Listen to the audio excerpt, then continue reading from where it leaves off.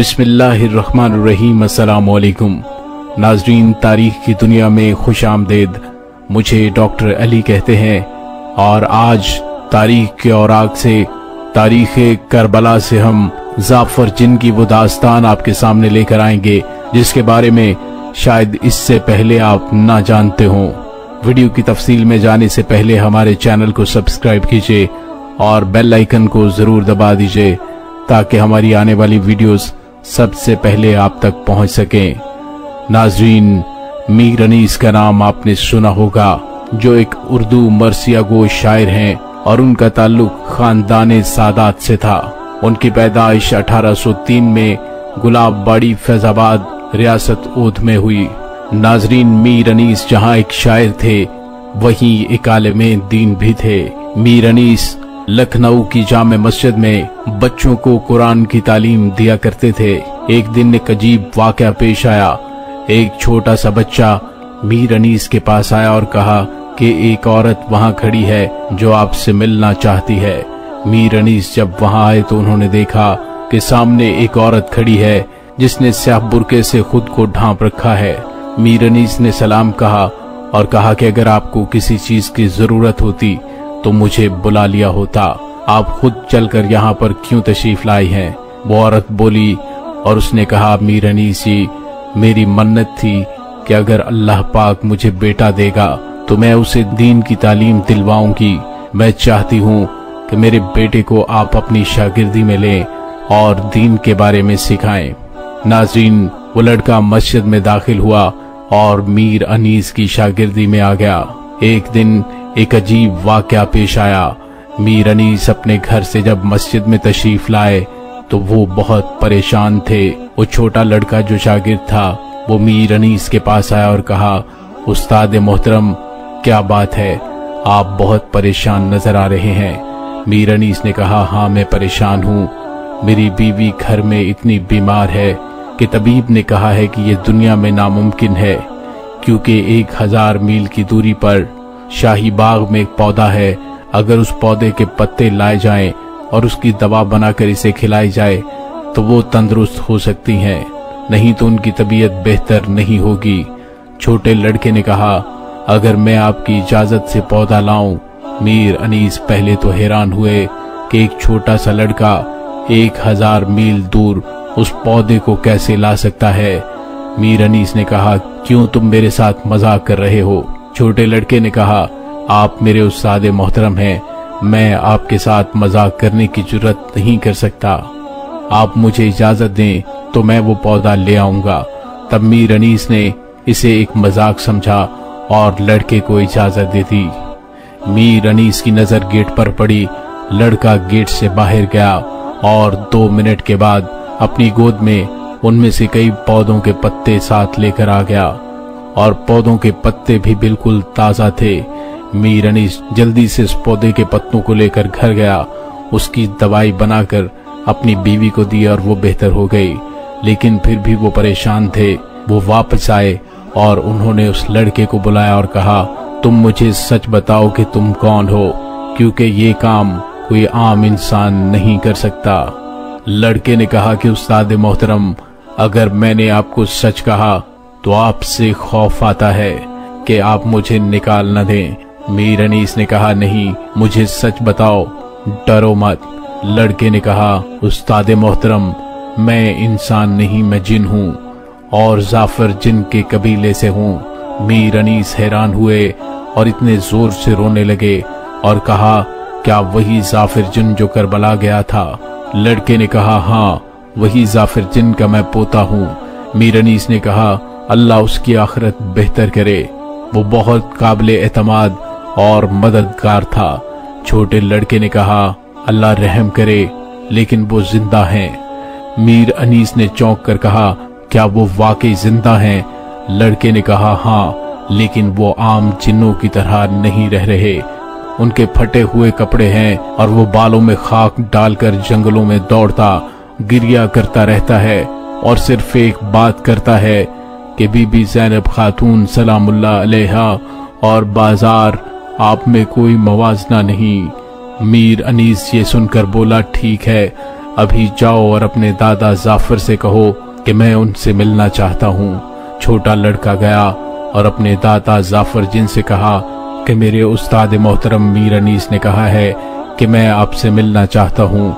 जाफर जिन ने कहा कि मीर अनीस को बताओ, मैं उससे नहीं मिल सकता, क्योंकि मुझे मालूम है कि वो मुझसे एक सवाल पूछेगा कि आपकी आंखों ने करबला में क्या देखा, और मैं उसको बताने के काबिल नहीं होगा। फिर छोटा लड़का मीर अनीस के पास वापस आया और उसने कहा कि मेरे दादा ने आने से इनकार कर दिया है। उसे मालूम है कि आप उससे क्या सवाल पूछेंगे कि आपकी आंखों ने करबला में क्या देखा। मीर अनीस ने छोटे लड़के से कहा, एक बार फिर अपने दादा के पास जाओ और उनसे कहो कि अगर वो अब नहीं आए तो मैं बीबी बतूल पाक की अदालत में शिकायत करूंगा और यौम हिसाब कहूंगा कि मैंने जाफर जिन को बुलाया था लेकिन वो नहीं आया। छोटा लड़का चला गया और उसने ये बात जाफर जिन को बताई और जाफर ने कहा, ठीक है, वापस चले जाओ और अपने उस्ताद से कहो जुमेरात के रोज शाम के वक्त मैं उससे मिलूंगा। मीर अनीस ने ये सुना और जुमेरात के रोज का इंतजार करने लगा। उसने अपना काम जल्दी से मुकम्मल किया और जाफर जिन के आने का इंतजार करने लगे। नाज़रीन, मीर अनीस जुमेरात को मस्जिद के गुंबद के बाहर जाफर जिन का इंतजार करने लगे। या उन्होंने देखा कि एक इंतहाई बूढ़ा जिसकी पलकें जमीन को छू रही थी वो वहां पर मौजूद है। मीर अनीस ने सलाम किया और कहा, क्या आप जाफर जिन हैं? उन्होंने कहा, हाँ। मीर अनीस ने जाफर को देखा तो वो चौंक गया कि वो ठीक नहीं लग रहा था। उसके बालों में खाक थी, लिबास फटा हुआ था और आंखों से आंसू जारी थे। मीर अनीस ने कहा, जाफिर मुझे बताओ कि आपने करबला में क्या देखा और इमाम हुसैन अलैहिस्सलाम के आखिरी लम्हात कैसे थे? जाफर ने कहा, मुझे मालूम था कि आप यही मुझसे सवाल पूछेंगे, यही वजह थी कि मैं आपसे मिलना नहीं चाहता था। मीर अनीस बोले कि तुम्हें हुसैन बादशाह का वास्ता है, मुझे वो वाक़यात बयान करो। नाजरीन, यहाँ पे आपको ये बताता चलूं कि बीर अलम में मौला अली शेर खुदा ने जब जिन्नात के साथ जंग की तो जाफर जिन जो मुशर्रफ बा इस्लाम हो चुका था उसे 10 मुहर्रम 34 हिजरी को जिन्नात का सरदार मुकर्रर कर दिया था। जाफर जिन ने मीर अनीस को बताया, मैं उस वक्त ताजपोशी में मसरूफ था और अपने चचाजाद का इंतजार कर रहा था जो अभी तक नहीं पहुंचा था। जाफर जिन ने कहा, मैं इंतजार कर रहा था कि या 2 जिन रोते हुए दाखिल हुए। मैंने उनसे रोने की वजह पूछी तो उन्होंने बताया कि तुम्हारे मौला इमाम हुसैन अलैहिस्सलाम करबला के मैदान में अपने खानदान के साथ फौज अशकिया के मुकाबले में बेयारो मददगार नुसरत के लिए पुकार रहे हैं। जाफर जिन ने कहा कि जब हम करबला के मैदान में पहुंचे तो चारों तरफ से 4-4 फर्सख का इलाका दुश्मन फौजों ने घेर रखा था। इसी तरह मलाइका की बहुत ज्यादा सफ़ें लगी हुई थी।